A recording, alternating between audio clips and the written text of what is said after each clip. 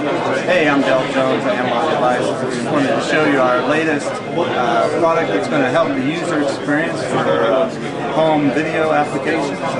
What we have here is our HDMI transmitter, which gets put into the Sony camcorder, but it can also be in DVD players. And what we're showing here is that we have the first HDMI transmitter that has CEC integrated. And what CEC is, you may have heard of it called VieraLink from Panasonic or Bravia-Link from Sony, but what it really is CEC. It's part of HDMI.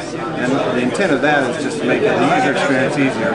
For instance, we have a one-touch play. You walk into your living room, you want to watch a DVD, you can just hit your play button, and when you hit play, if your TV is not on, it'll turn it on.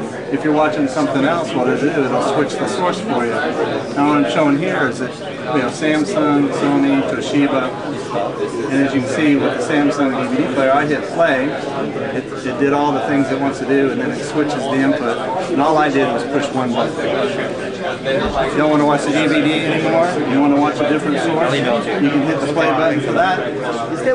And with CEC, it turns on the DVD player, switches the source for you. All you had to do was push one button. And then maybe you're done watching TV, you only find one remote, you hit the power down button, it'll turn off your TV, but it'll turn everything else off too. You don't have to worry about finding all your remotes, switching inputs, looking in the couch cushions or wherever. You just hit one button, everything's off, and that's the whole idea behind CEC.